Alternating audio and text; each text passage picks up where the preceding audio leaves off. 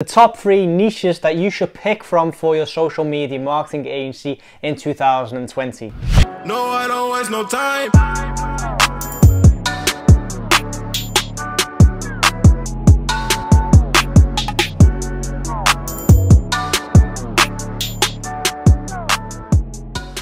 What's going on, guys, and welcome back to a new video. So for those of you that follow me on Instagram, I had just put up a basically one of those question posts on the Instagram story saying, what is your biggest struggle with your social media marketing, or basically preventing you from starting SMMA.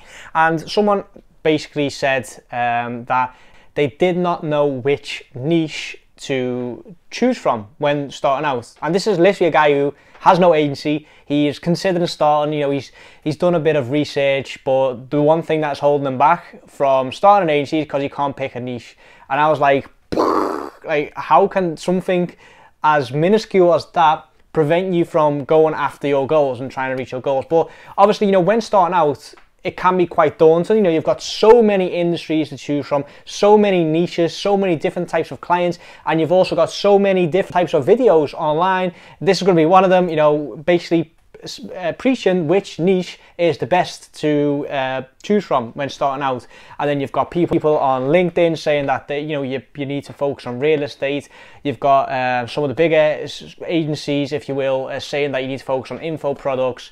And everyone's basically got their own opinion on it, but no one's actually saying, no one's basically giving like a nuanced answer to it, to what is actually the best agency or best niche to choose from. And in this video, I just want to give you guys like a sort of top 3, explain my experience with niches and if you should actually niche down or not, because obviously that is something that is up for debate as well. And I have also stated my opinion on this a couple of times, but without rambling on too much, before I actually start this video, if you are not already subscribed to this channel, please make sure you click on that subscribe button. Why? Because it really does help this channel grow, and it really does help me be able to reach a larger audience, which I can then provide value to, and also help out and help them live life on their own terms, provided that they follow everything that I basically teach. Okay, so now with the shameless plug out of the way, we can actually get started with the video. So when starting out, or when I started out with my social media agency, I did not have a niche at all. I literally just reached out to everyone and everything. Why? Because I did not know which industry I could get results for. I did not know which industry I like working with. I did not know what type of clients I wanted. So I literally just reached out to everyone and everything, hoping that someone would say, yeah, fine, take me on as a client.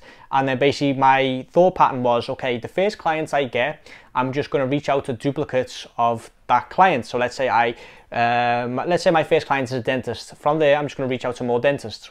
It's literally the same as Facebook ads. You get basically you get like, let's say 10 purchases or 50 purchases, and then you run a lookalike audience of that list. And that's basically what my pattern or my thought pattern was in terms of getting started. Get one client, see what niche that client is in, and then find more clients in that same niche. Turns out that literally probably my first like 6-7 clients were all different industries, ranging from recruitment agencies to like entrepreneurial barter network groups to what else did we have? A mind coaching workshop, a arts and crafts course. What else did we have? We had a fitness app. We had another app. What was it? It was like basically like an Arabic version of Alibaba. Like literally like the most, like all these different industries and niches. And what I came to realize was that there was not necessarily a specific niche that I liked to work for. It was more a type of person that I was basically looking for. I was looking for someone who understood social media marketing, had the patience to invest into both social media marketing and me as an agency, and basically had like a vision into where to go. Like, they weren't necessarily wanting a direct return on investment. They wanted something for the long run. Okay, so that is basically the type of person I wanted to reach out to and work together with. With that said, I also wanted someone that didn't feel the need to micromanage me and basically treated me with the respect I thought I deserved, rather than just treat me like a glorified freelancer.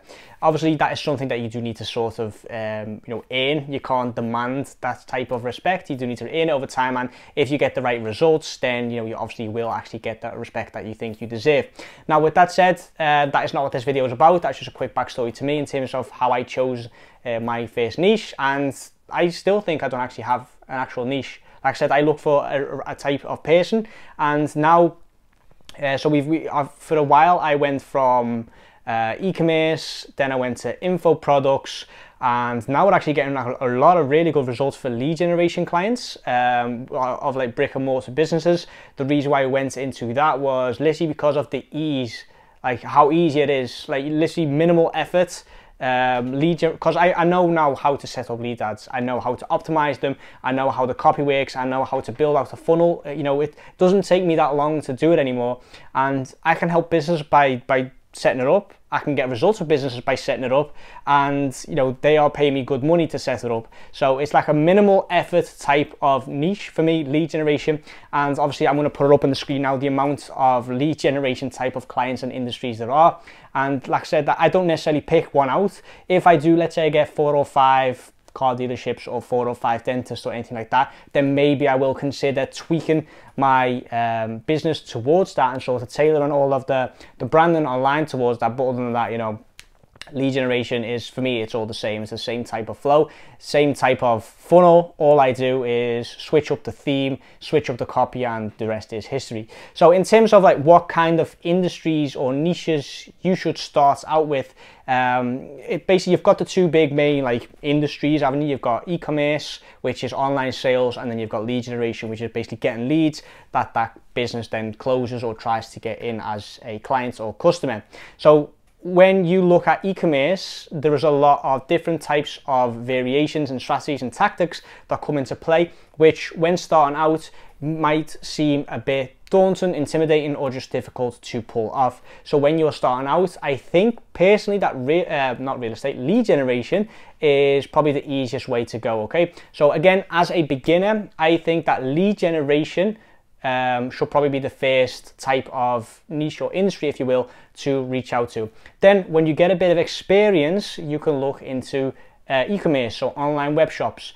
These are a little bit more difficult to get results for if you do not know what you're doing. Again, as soon as you're an expert at any type of industry or niche, it's easy, okay? But I'm just looking at it from a beginner's perspective. So when you're just starting out, it can feel a bit difficult, e-commerce. It can seem a bit intimidating at first, but like I said, once you have that experience with Facebook ads, the business manager inside and out, you've gotten guidance, you're up and running, then yeah, you can look into e-commerce. Why? Because the return on investment could potentially be much, much bigger.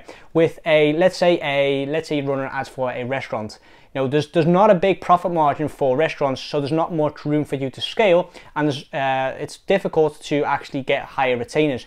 Whereas with info products or with e-commerce, if you're helping them scale and you're consistently getting them a ROAS of, let's say, 3, 4, or maybe even 5, then you can literally scale a web shop to the moon, and your retainer can then increase because of that result. Okay, so because there's much more room and reach with e-commerce and web shops, there's a bigger possibility of you being able to ask for a higher retainer, or you can ask for a percentage of the return on ad spend or the return on investment.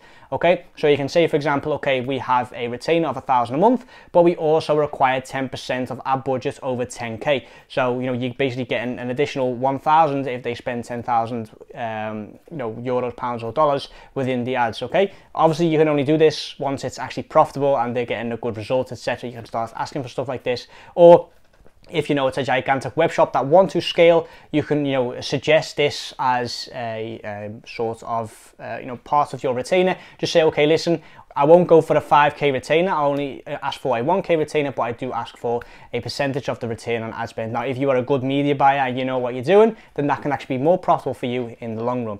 Okay, so I suggest starting out with lead generation, then once you get the experience and you know what you're doing, look into e-commerce. Okay, now in terms of lead generation, you know, what type of industries within that sort of you know, part of Facebook ads or SMMA, if you will, is easy to get results for. Like I said, I've just literally put the entire list out of different industries that you can reach out to and, you know, literally get results for with Facebook ads by doing lead generation. And it's basically up to you to decide which type of client, which type of business, and which type of industry you are passionate about. Okay, if you know a lot about cars and you are passionate about cars, maybe you've even worked for a car dealership, then pick a car dealership. You know the lingo, you know the language, you know how to speak to those owners, then just pick that, because there's like everyone says, like there's a specific, like there's no secret to what industry is the best or what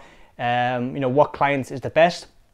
You just need to pick one that you are passionate about and that you are knowledgeable about. If you know a lot about fitness and you you know, love speaking with people about fitness, then, you know, hit up personal trainers, hit up gyms and ask them if you can do lead generation for them. If you are passionate about, I don't know, dentists, you know, passionate about teeth, then, you know, reach out to dentists, and the list goes on. Okay, so rather than think about which industry is the best, think about yourself. Think about what industry would you like to work with.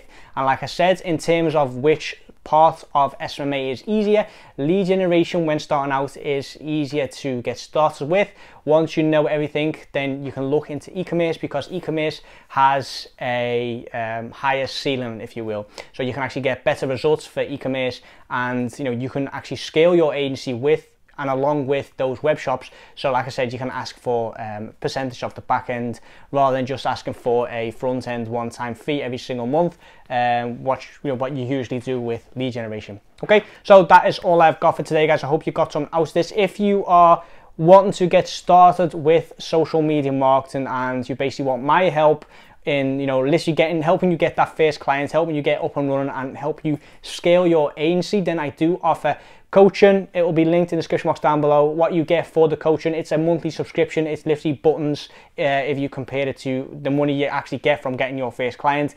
What you get is personal access to me via WhatsApp. You get personal access to like the WhatsApp mastermind group. You get access to the live coaching course every single week, and you also get access to my lifestyle design mastery course, and all that, like I said, for a small monthly subscription. So like I said, hope you enjoyed this video. Like the video if you did, and subscribe to the channel if you want to see more content like this. Thanks again for watching, and I'll see you guys in the next video.